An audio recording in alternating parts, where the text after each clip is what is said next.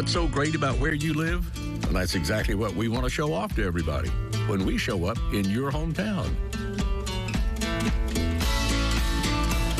And welcome back to 12 News at 4. I'm Melanie Christopher. I'm Byron Brown. We're continuing our Your Hometown feature. So we're going to send it over to Walt Grayson, who is live in Vicksburg. Hi, Walt.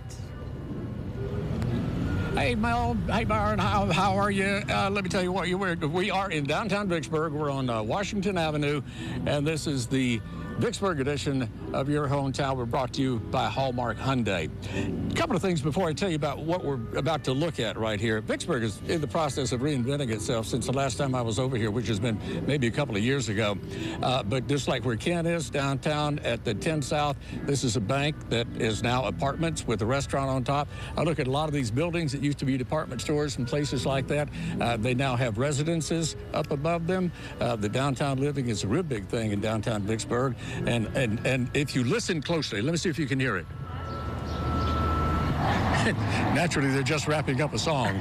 What I wanted you to hear, we got a blues band playing right down the street down here, and the city of Vicksburg is blocked off the street, which is a very nice thing because the only thing we're lacking is a bunch of people to have a street dance. So if you want to have a street dance, come on down to downtown Vicksburg. Now, let me tell you about this place back behind us here.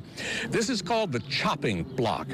Now, if you're not familiar with the Chopping Block, first time I heard it, I was thinking, well, this is like a kitchen appliance place or something like that, the Chopping Block. But no, the Chopping Block is, just as the name sounds, where you throw axes and try to land a bullseye.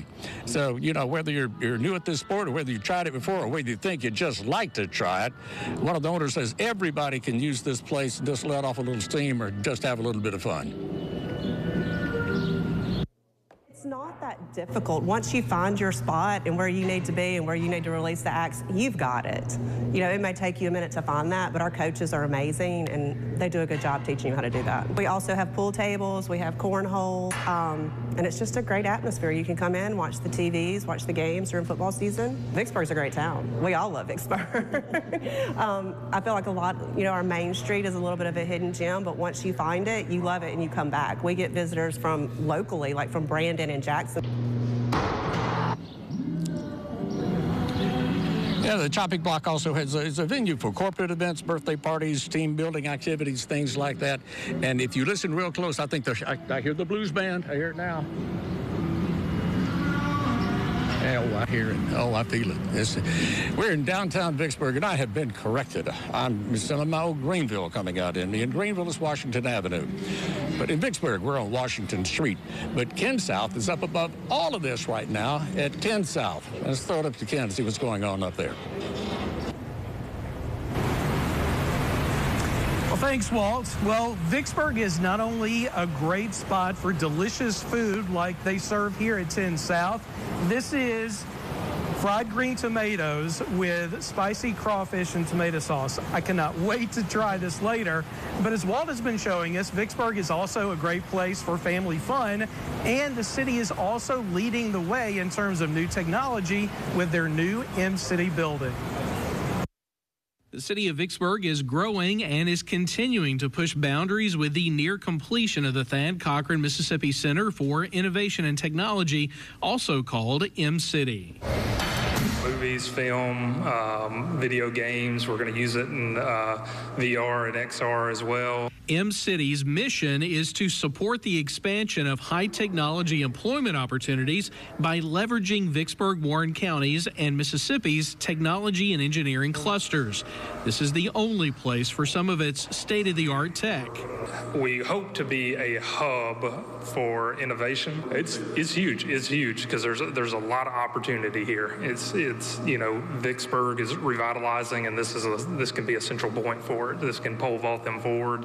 And it's big because there is a need here, and to have it in this location is big. Mayor George Flaggs Jr. says the project will help attract more people and retail outlets to Vicksburg. Hopefully that it impacts in a very positive way. We believe we can create jobs by having this center. This is probably the most modern facility we got in this city. The goal here is to transform this whole city, this downtown area, and be able to collaborate in a way that's never before around technology. M-City is rapidly becoming a leading component to the state's technology and innovation initiatives.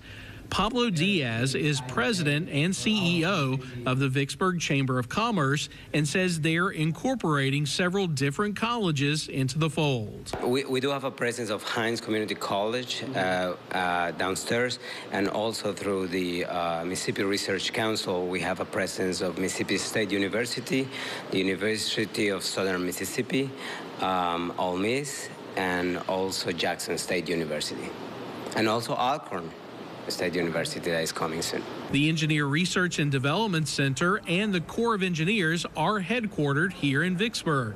Building off of them, M-City is creating brand new jobs.